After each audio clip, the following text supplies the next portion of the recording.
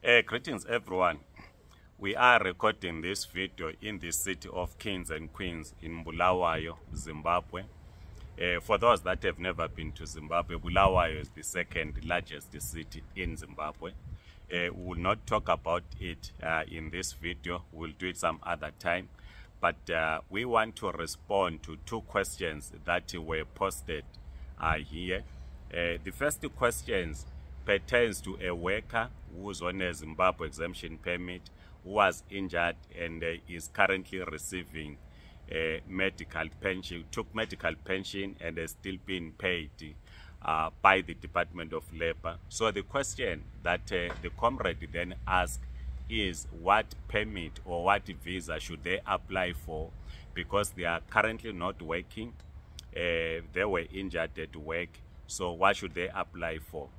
There are two visas that are there that one can apply for. Firstly, there's a medical visa. A medical visa, though, requires that you apply on the basis that you are receiving medical attention in South Africa. You might not qualify on this one, but you can check the requirements in the internet on what is needed for a medical visa. But there is also a retirement visa, which I think the said worker can qualify under and apply for.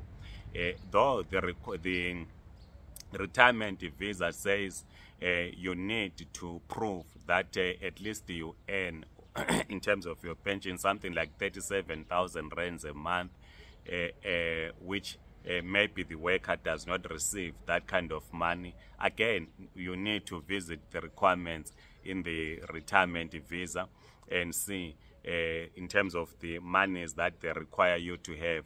It is this, though, that you need to firstly apply for a waiver, so that if I'm correct in that you need to be paid 37,000 rands, but in your current situation, the Labor Department for your medical pension doesn't pay you that much, you need then to apply for a waiver to waiver that requirement. Let's assume you are being paid 5,000 rands as an example. You write a motivation letter, or in your waiver application, you write that this is what you get from the Labor Department. You attach the slip as proof of what you are receiving, and then ask them to waiver the 37,000, so that you they give you a retirement visa, so that you retire in South Africa, because you are on a medical pension, as the question states. Then I think they can give you a retirement visa. So check those two, the retirement visa in terms of the requirements and the medical visa.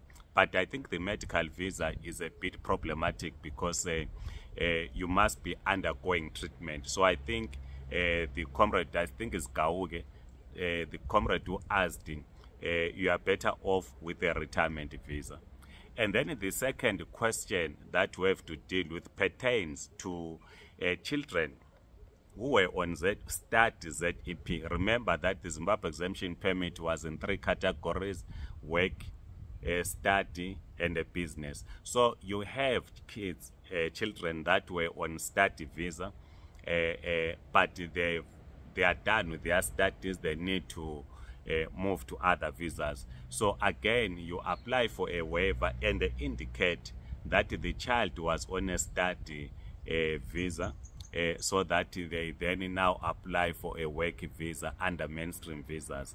But if the child is on a ZEP study visa, they are still studying, there are challenges there. Firstly, I have seen that when they apply for a study visa, they will say the parents must first renew their own visa for the kids to be issued with the visa. So if the child is still studying, it becomes a bit difficult unless the parents renew their own visas. That is to say, to apply for a mainstream visa, then the kids can apply under them. But if the child was issued with a study visa when they were still schooling, but they are now adults who are taking up employment, they do not need, in my view, which we need to verify, they do not need to go back to Zimbabwe to apply for the visa from Zimbabwe. They simply write, apply for a waiver, and they indicate that they were on a study visa, now they are employed, and then they apply for a work visa. I hope I've assisted the comrades that asked these two questions. I know that because I'm in Bulawayo, I'm traveling and the network is a bit problematic, I might have missed some questions, but we will certainly, when we get a chance, try to answer all the questions that were asked. Otherwise, keep well. Please subscribe to this YouTube channel, circulate this video, like it. If you are on TikTok, please follow us. Otherwise, have a great day. Goodbye.